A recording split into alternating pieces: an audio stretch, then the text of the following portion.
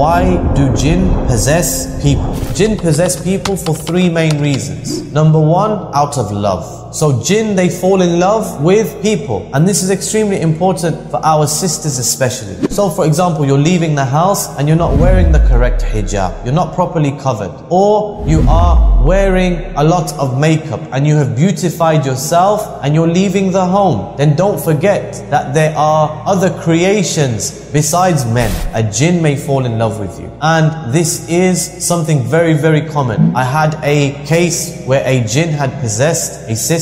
She was walking through a park and the jinn followed her. She was waiting at the bus stop and the jinn fell in love with her and it actually possessed her. And when they fall in love, they're very, very difficult to remove because their love is like almost a blind type of love. It's like, I would rather die than leave this individual. So a jinn may possess an individual out of love. The second reason why a jinn may possess is out of revenge. So I'm sitting here, I throw something across the room and I can't see, but there's a jinn there and it harms the jinn or it may kill one of the jinn's children, and as a result of that the jinn possesses this individual. So for example, there was a 15-year-old boy and we found him in the street trying to strangle himself to death. So we carried him into the masjid, then we began to make ruqya, and the boy, he was completely unconscious. Then immediately his eyes shot open and he sat up and the jinn began to speak and he began to say, I'm going to kill him, I'm going to kill him. Why are you going to kill him? And the answer was because he was running through the park and it was night time and he stepped on one of the children of the jinn,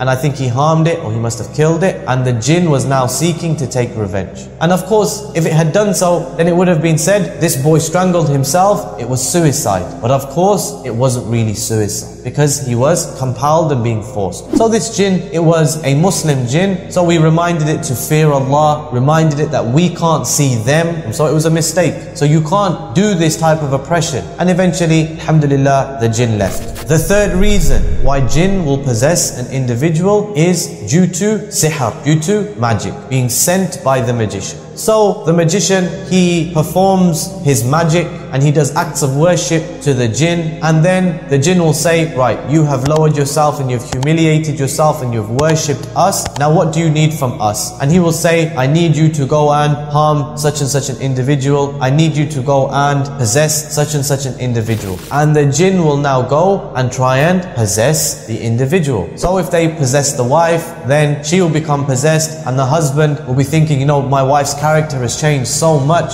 We never used to argue. Now we argue over the smallest of things. Now she curses my mother, she curses my sister, she curses my family. Immediately her character will begin to change. And this is due to jinn possession. Now let's have a look at some signs of jinn possession. It's important to note that you may have one or more of these signs, but that doesn't mean that you are possessed. For example, there was a situation where there was a brother who he said, you know, when I read the Quran from memory, I'm okay. But when I read the Quran from the mushaf, from the actual book, I get a really bad headache. So the brother began to think, perhaps I am possessed. It turned out he had poor vision and he needed glasses. So when he was looking at the mushaf, he would get these problems. So let's not rush to say I'm possessed. So the first sign is there may be a sudden change in the personality or character of that individual. There used to be somebody who was very gentle. There used to be somebody who was flexible. There used to be somebody who was caring and loving. Then suddenly there's a sudden switch in their character or a sudden switch in their personality. Now they are very harsh, they are very rough and tough. The woman, from being a woman who was perhaps able to be patient and bear patiently, now all she wants to do is argue, all she wants to do is curse, all she wants to do is blame, etc., etc. All of these things, they may be due to jinn possession. The individual may have fits. So you may find that they just have random blackouts, often in the toilet or after leaving the toilet, because the toilet is a place of filth and this is where the shayateen reside. So often in the toilet they will have a blackout, or they will walk out of the toilet and they will just black out. Likewise, there may be a hatred to the Quran or a hatred of the adhan. When the adhan is called, the shaitan flees, as the Messenger ﷺ told us. So if you call the adhan, or if the adhan is on the television, then there may become very upset or angry, or they may just storm out of the room for no apparent reason, or they may say, get this rubbish off, or something like this, because they may be possessed. Likewise with the Quran. If they are possessed, then they are going to have a hatred of the Quran, a dislike of the Quran. So if you're reading the Quran, they don't want to be in the same room, or they tell you to stop the recitation of the Quran. Because the Quran is a shifa, the Quran is a healing, the Quran is a mercy. And as Allah says, it only increases those wrongdoers in loss. They may also begin to speak other languages. So perhaps the person has never spoken Urdu in his life, or he's never spoken Arabic in his life. Suddenly he becomes fluent in Urdu, or he becomes fluent in a different language which he has never ever spoken. And you're thinking, how is that possible? How did you get to that situation where you're able to talk this language? Overnight, you are beginning to speak a different language. There may be a sudden increase in strength, or a change in their physical appearance. So, for example, there may be a woman who is only 5'2", 5'3", and she's a small woman, yet it takes 4 or 5 people just to hold her down. Or there may be a drop in the personal hygiene of the person. Or they may have a love of being isolated and secluded in dirty, filthy places. I've had cases where people, they don't take showers for 2, 3, 4 weeks on end. From being somebody who's very clean, suddenly they have a dislike of personal hygiene, and their personal hygiene is very, very poor. Or they love to be sat in the toilet, or they love to just go and randomly 2, 3 o'clock in the morning, they just go and sit under a tree, or they just go to the graveyard, or they just wake up and sit in the toilet for hours and hours and hours on end.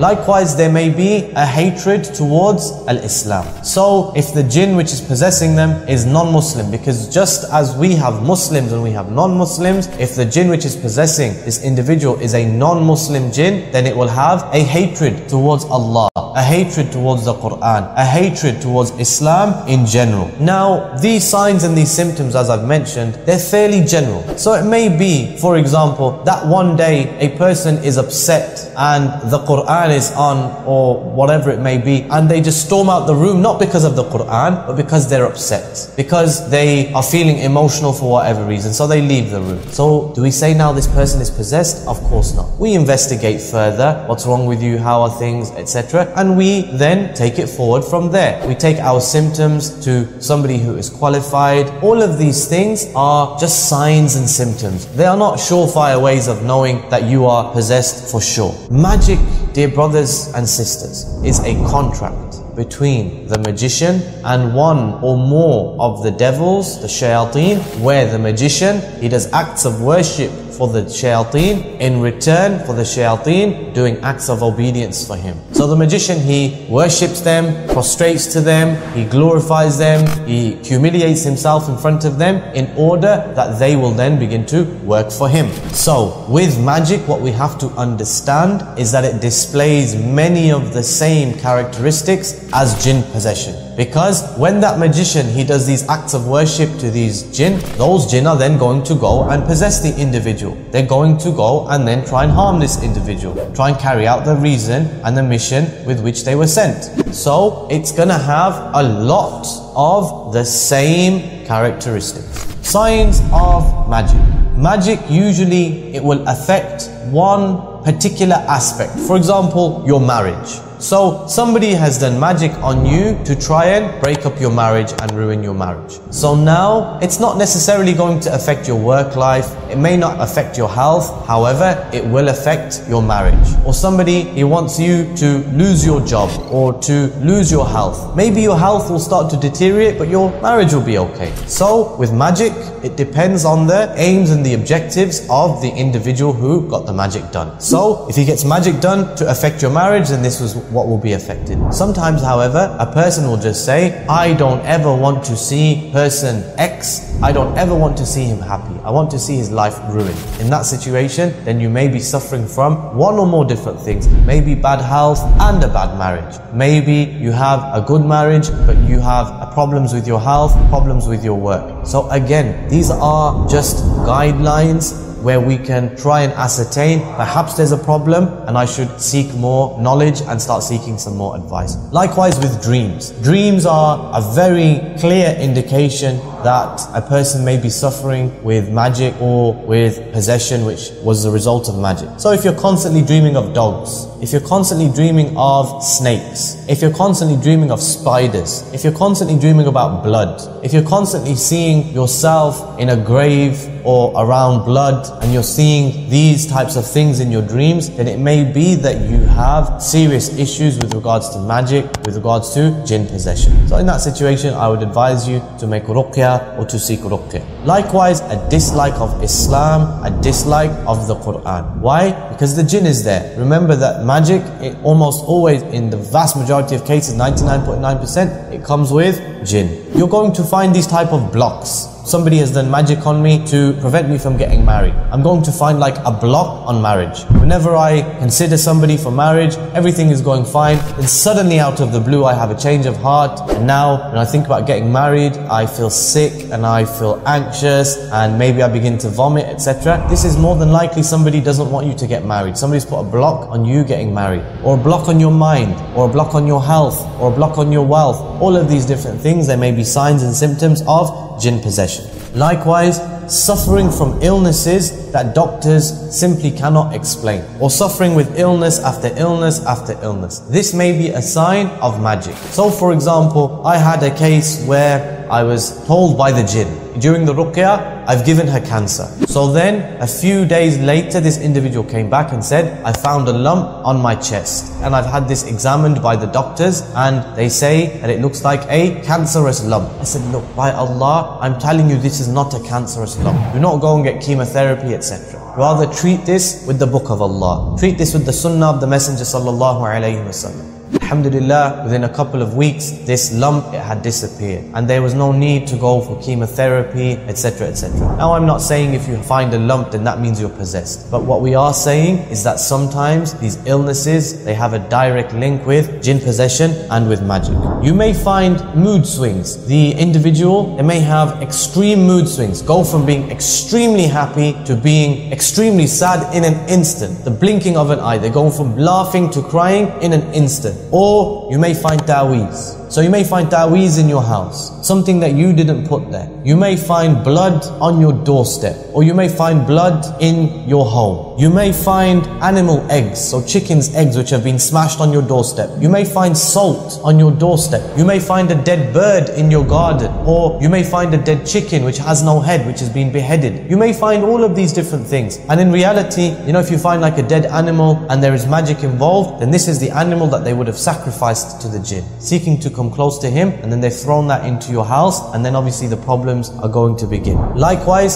specifically with regards to marriage. So there might be a sudden dislike of the spouse. There might be a sudden dislike of your husband or of your wife. A physical hatred towards them. You know, I've had lots of people, they say, when I see my wife, I physically want to kill her. When I see my husband, I physically want to kill him. I had one situation where a brother came and he said, when I look at my wife, I see an animal's head on my wife's shoulders. So of course, if you're looking at your wife and you see an animal looking back at you, then of course this is going to freak you out. You're not going to want to be in this person's company. You're going to want to run far away. And of course, eventually this is going to lead to separation. I'm just giving you some of the main signs, some of the main symptoms. So perhaps something has been going on with you for a while now and you don't know, or you didn't know. So this will cause you to go and to research a little bit further, to go and call a Raqi who is upon the Quran and the Sunnah, and then you can start your journey from there, bi-idhnillahi tabaraka wa ta'ala.